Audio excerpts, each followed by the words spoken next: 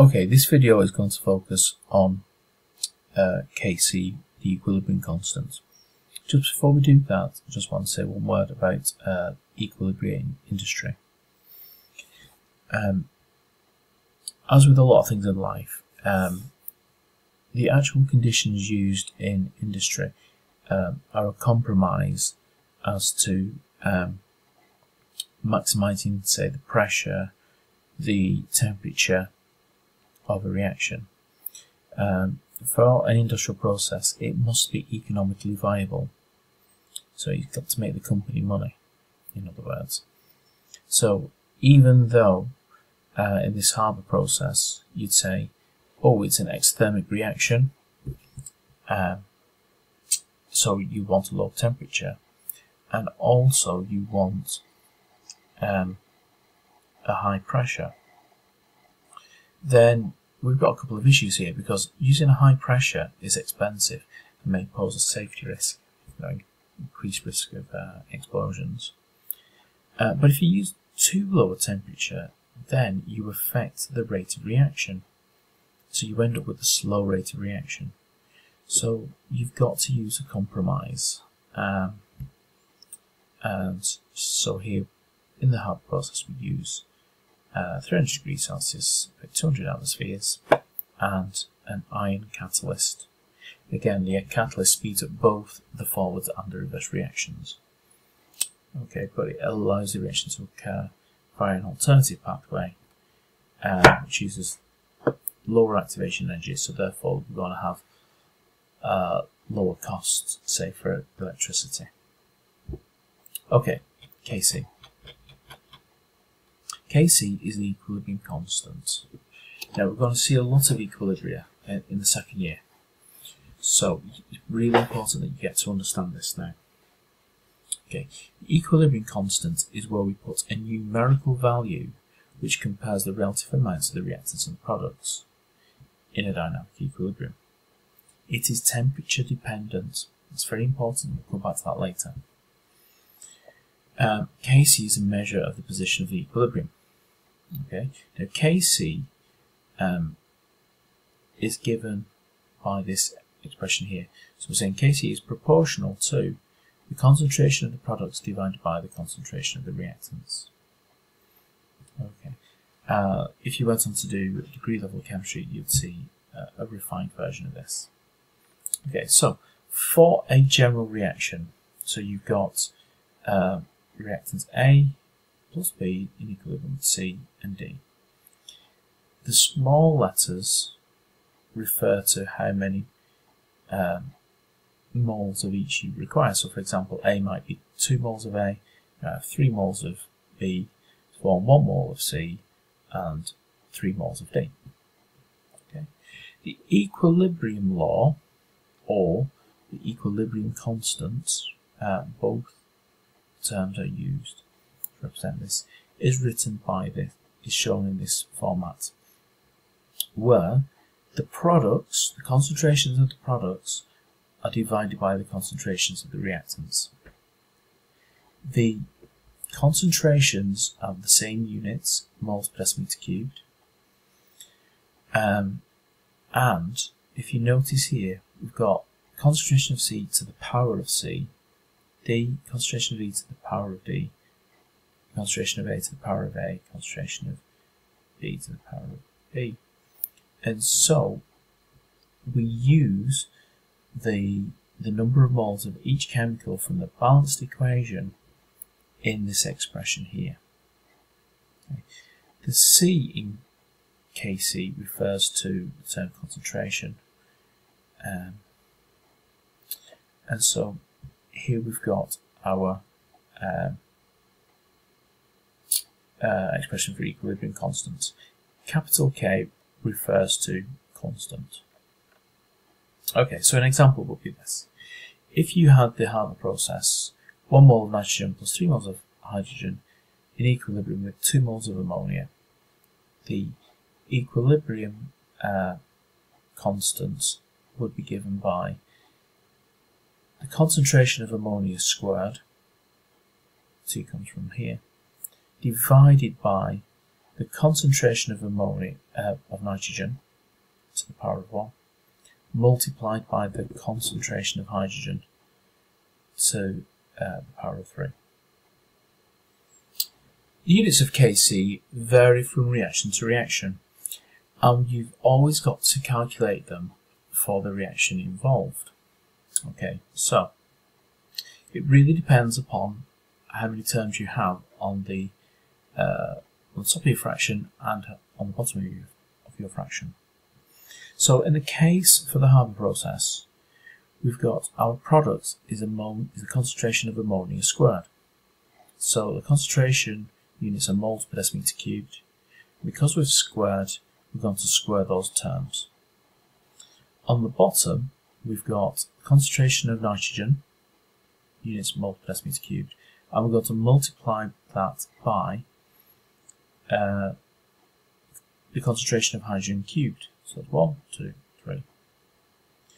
You cancel down terms from the top and from the bottom, and this leaves you with 1 over mole squared dm to the minus 6.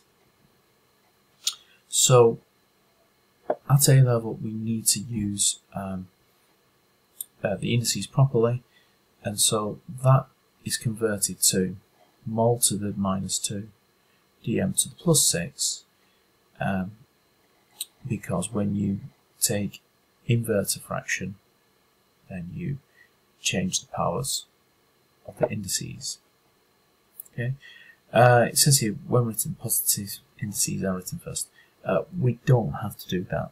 An AQA prefer you to write the moles term first. Okay, so let's have a look at an example. So if we were to look at question D, okay, then what we would do is we would say Kc is equal to the concentration of the products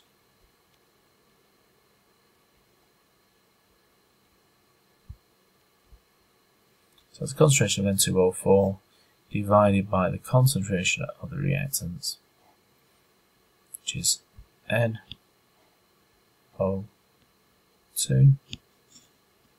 and that is squared. Okay, so that will be our expression. Oops, 2's missed, just deleted itself. And then the units would be given by mole dm to the minus 3 divided by mole squared dm to the minus 6, which when you cancel it down gives you mole to the minus 1 dm to the plus 3. You don't have to put your positive sign in for your dm. Okay, so that's how you would do that one. Okay, now the significance of the value of Kc. If Kc is greater than the number 1, then that means that there are more products than reactants. Okay, and it just figures because it's the a fraction. Because Kc is given by a fraction, if your top value is greater than your bottom value, then it's going to be 1 or greater. It's going to be greater than 1. Okay, so it rests, equilibrium rests on the right hand side. If Kc is less than 1, then it means you've still got more reactants than products. Okay, so again, so imagine if you've got concentration of 2 mole per decimeter cubed for your reactants, 1 mole per decimeter cubed for your products. Well, that means your Kc expression would be a half. Okay, now, which factors affect and do not affect the value of Kc for an equilibrium? It's quite straightforward actually. Only temperature affects the value of Kc. Okay, so even though we talked about Le Chatelier's principle, I will discuss it again later. Okay, only changes in temperature will affect the value of Kc, and so this means that when Kc is being quoted, it's quoted for a particular temperature. If you change the temperature of that reaction, or that equilibrium, a new equilibrium position is established, and that will result in a new value for Kc.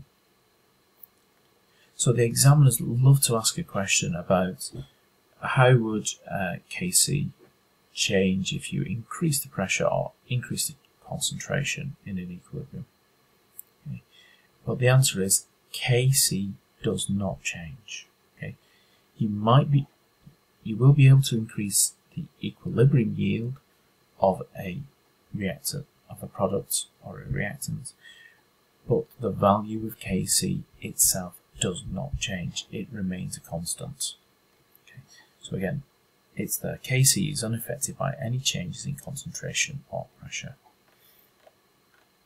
Okay, so an example here would be write an expression for the equilibrium constant Kc for this reaction, deduce its units. So it would be Kc would be equal to the concentration of your products divided by the concentration of your reactants. So that's SO2 squared multiplied by the concentration of oxygen. Okay, and then the units would be because the two squared terms cancel down, then your units would be mol to the -1 dm to the power 3. Okay. Now it says here, in an experiment, the reaction was repeated, same amount of sulfur dioxide, oxygen, sulfur trioxide, but in a smaller flask. The mixture was allowed to reach the equilibrium. State the effect, if any, on using a small flask on the value of Kc. Okay. No effect, because only temperature changes the value of Kc. Okay. And then it says part 2, state the effect, if any, on using a small flask on the amount of sulfur trioxide in equilibrium. Okay, so now we can invoke Le Chatelier's principle, and we can say we've got 3 gaseous moles on the left hand side, 2 gaseous moles on the right hand side. Okay, the equilibrium will shift to the side with the fewest moles of gas, so that will be the right hand side. So the effect will be to increase the amount of sulfur trioxide, and the explanation is because there are fewer moles of gas on the right hand side. The equilibrium shifts to minimize the change applied. Okay. Okay, I'm going to leave it at that position for the moment. We'll do one more video just on how to calculate Kc. Thank you for watching.